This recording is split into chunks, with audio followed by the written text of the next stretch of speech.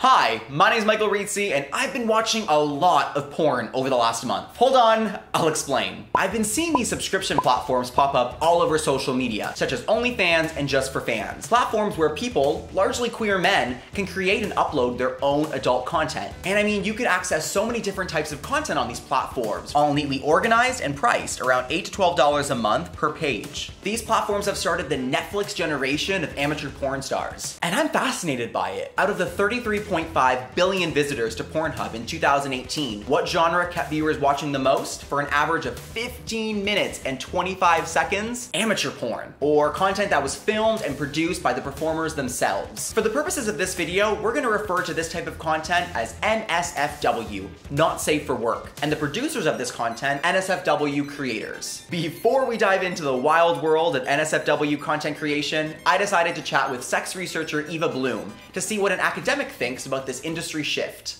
Hi, my name's Eva Bloom. I'm 23 from Toronto, and I am an academic, a sex researcher. So a big part of my research has been looking at how sexting can be related to communication with partners about STIs and also desires. I think technology in general can be a really great tool of helping people communicate with their partners and learn more about themselves sexually in kind of lower stakes environments. For example, if you think you might be interested in something like exhibitionism or voyeurism, you can check out a really cool video on OnlyFans or ManyVids and kind of explore that without having to participate in anything yourself if you're not comfortable with. And I'm also always a big fan of sending a video to a partner being like, I found this and I think that might be might be kind of hot. I thought it would be important to chat with one of the people leading that new technology. So I had a call with Dominic Ford, the founder of Just for Fans. So could you please explain to me, like, what is Just for Fans? So Just for Fans is definitely a porn site. So all of our performers are sex worker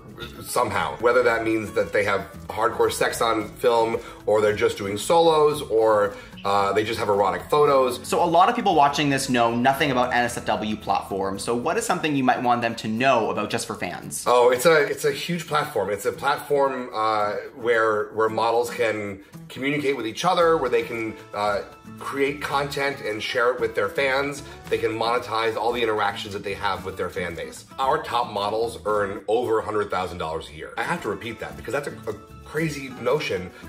Again, being in the porn industry for 11 years and knowing what these models make, for them to pull $100,000 a year on content that they now own and control. So there's an empowerment, not only in these models making money on their own terms, but selling their image and being in control of their own content in the future, which is a huge difference. After chatting with Dominic, I knew it was important to hear from NSFW creators directly. So I booked a ticket, packed my bags, headed to the airport, and started documenting their stories. So I am here in beautiful sunny Los Angeles to chat with Blake and Chad. They're a couple who create their NSFW content together. To be honest, I was a bit intimidated to meet two very popular porn performers, but it didn't take long for me to realize they're just like any old couple. He was walking out of the house and he was like, what are you gonna be doing? I'm gonna do steak bowls. He was like, I was just kind of like, I was like, this isn't Chipotle, like what are you doing? I'm gonna slap you right now. Yeah. You sure you want to do it that way? Can you stop acting like you know what you're doing here? So we've been doing OnlyFans content together for a little over a year. And with this, I think this is why some people like it so much, they can tell that you're connected to the process from beginning to end. You're deciding it, you're setting it up, you're creating it, you're editing it, you're releasing it. For the people who have that little exhibitionist in them, you know, and they want to experience that, it's a great way to do it. Yeah, it's a great, safe way for them to be in control of doing it too. We're in an era where the studios aren't the ones that are the stars. You know, it's the models. And a lot of those models are taking that power back from the studios. I still do scenes, but very much more sparingly. And I do the scenes now actually to get access to the studio's audience. So we do a homemade approach. Very amateur. And I don't know about very amateur. It's just not in a bad way.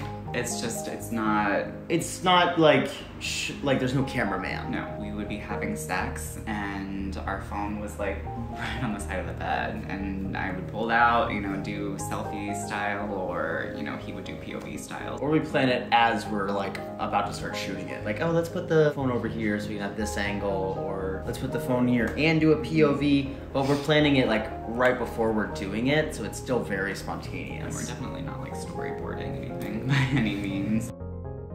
So the traditional porn world, right, exists like under the old Hollywood model, where studios own the actors in some form or another through a form of an exclusive contract. So that means, let's say you're gonna film 1 scene a month, so that's 12 scenes over a year. Maybe you film 2 scenes 1 month, maybe you film none the next, whatever. It's 12 scenes for a year. That's basically what you owe them. There's like a lot of problems with that. For one, I think people should be in charge of their own bodies, like period, at a story. So if I want to stop filming, I should be able to stop filming. I think that's just as simple as that. And I think that's one thing that OnlyFans has caused a major shift in the industry, is you see a lot fewer people signing exclusive contracts. After chilling with their dog Bandit, playing video games, and being a low-key porn director, I headed back to my hotel, packed my bags, and flew to Vancouver.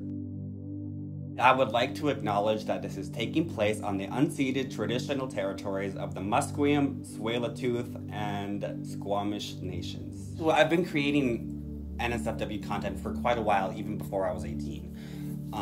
And now, actually, I've just started becoming more open with it and more accepting and just knowing, no, I don't like any of that. Well, hello, my name is Morgan Whitehead, online Kenny Walk. I guess I would say I'm Two-Spirited Indigenous.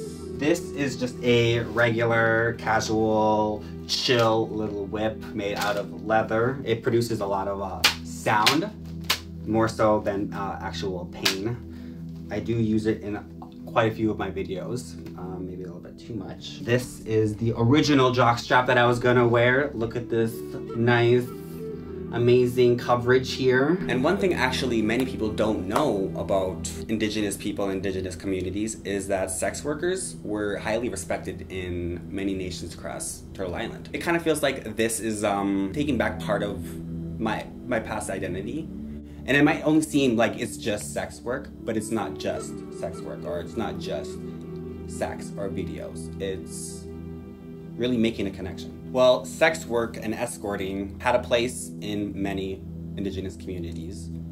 They were highly respected. They weren't regarded as anything less than. They had a place in the community because, you know, sex is just something that humans need. Most of my videos actually just happen in my bedroom. I just have like a webcam. It's just very easy to set up. I like to host. Paintings, well, a lot of my paintings are traditionally inspired, and I would say that I do take some of my inspiration here and apply it to my NSW content. I feel like it really helps me stay connected to who I am as an artist. Not very many people see porn as art, but it really is. And a large portion of that art for me is acceptance. And that's where a lot of the acceptance of other nations, older or younger or fat, skinny, white, black, Asian, that's where my love and passion comes for creating videos and making connections. Hearing Morgan's story reminded me that outside the mainstream, disenfranchised voices aren't experiencing the same NSFW life. I hopped on a video call with Max Connor, who's both an outspoken porn performer and NSFW content producer. So I started actually with my own personal content. A lot of people don't know that. That's how I started. It was back in 2017, and I decided that I would get into porn. So I started posting. I created a Twitter account, and I started posting like these random videos that I had of me with guys, and then it all evolved into me starting the OnlyFans, and I'm creating more, I guess, quality-based content. My primary goal is, because when I first started this, it was to show myself in a real light. I always wanted to have it the best quality I could possibly get it, but still be in the realm of homemade porn. Because there's a lot of what I call overproduced homemade porn out there. How do you feel about the lack of representation from people of color in mainstream porn? Is NSFW content filling that gap, or are we still really far off?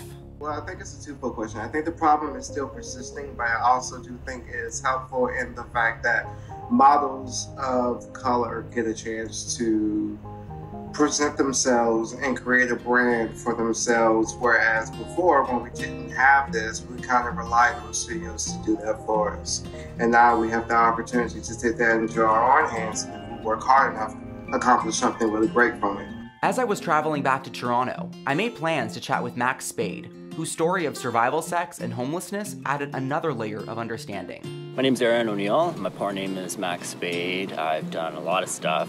I've been working since about 15 years old. Right now I have a degree in landscape architecture. I'm off work on a temporary leave, and I've been just creating porn to survive. I shoot my content everywhere, outdoors, in my car, people's places. I'm currently homeless, so I kind of shoot wherever I seek refuge or wherever people let me. I create this content just to make money, really, to make ends meet, to pay back my student loan, to survive. Kink is very hard to define. It's a lot like love for me. It's different for everybody. I mean, there are people that I've met who think kinky is, you know, like a feather or something, and I'm just like, no, that's more erotic. And so there's all of these different definitions of what people are comfortable with calling kinky or what people are comfortable calling taboo. And it's, for me, I mean, it's all about just what you get aroused by most. You know, like I've got a lot of kinks, but it's because I'm a really creative person and I get aroused by so many different things, but they're all little kinks in my sexual journey. For me personally, that's it. You know, a lot of other people are so much more successful. Some people I know that just literally put a video out there, they don't even edit it, it just sells itself. I don't think I have that luxury. I don't know, I've tried that. Like, I really do have to hustle. And then there's people like me who are like, you know, doing everything they can. I mean, people on Chatterbait, people throw like pennies at you, basically they're nickels. And so you hear that bell ringing, but you know they're nickels, you know, like it's a lot of work, and they take a big cut. Yeah, this is where I ended up homeless in my third year of university. We're right behind that beautiful door that I decided to paint teal for my friend. You know, she let me live here for free, which is really nice. And I had all these bills to pay. I had my car bill and my, you know, insurance and my benefits and all these other things to pay for, but dog food. And I had no other way to pay it, so I started working the streets for about a year. And then from here, yeah, I like lost all my self-worth. And pretty much went down a really dark hole, resented a lot of people, was pretty angry at everybody.